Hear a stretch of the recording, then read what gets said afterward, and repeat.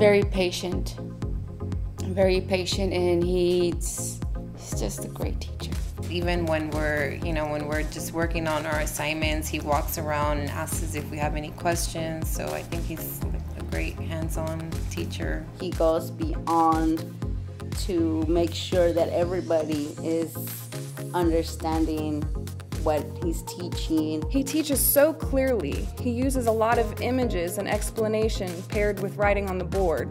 He's very thorough, and he uses PowerPoints and the board. He'll go back and clarify anything for any student. Yes, in a way, I do think the deaf part of my experience growing up does have something to do with it. I'm able to recognize how it feels to become the only person in the class, to have that feeling of isolation. And I've noticed that growing up, and especially my college experience, whenever a teacher were to ask me, how are you doing? Wow, that made a big difference to me. So I try to incorporate that kind of thing into my classroom for all of my students as well. I try to make it so that they don't feel as if they're the only person in the room, but that they have a life, that they have a story, that they have experience to share, and to have that connection that is so important.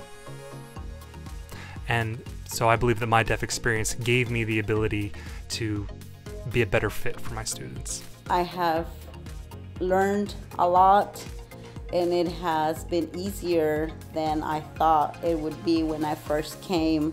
And he has a great personality, so he knows how to get your attention when he's showing assignments on board, so it's not a boring class, it's fun. I don't feel alone in class anymore, and I know that if I have questions, Ben is happy to explain until I get it. I've never met a teacher like him, so he has shown me in the class a lot.